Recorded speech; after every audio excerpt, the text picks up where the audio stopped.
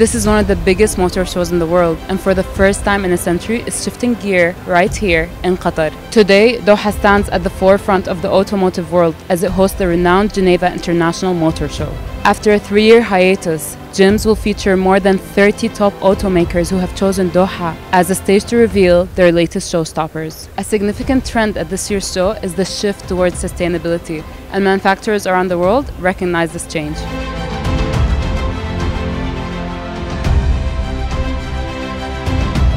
We unveiled 3 new models today here in Qatar. The EQS sedan. We call the vehicle on the stand today, we call it our range champion. You can actually get up to 785 kilometers on a single charge. Now normally for a normal Qatari driver, that means charging the car maybe 3 or 4 times in a month. So very convenient and fits into their lifestyle. This event is more than just cars and the latest in innovative technology.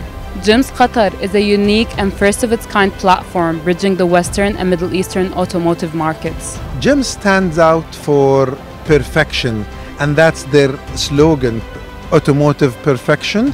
And I think that is something that is within Qatar's 2030 vision or any country's vision to strive for perfection. So there are definitely synergies between GIMS and Qatar's vision. With 10 days of unparalleled automotive displays, a range of side events and parades, GIMS Qatar is sure to drive up excitement across the entire region.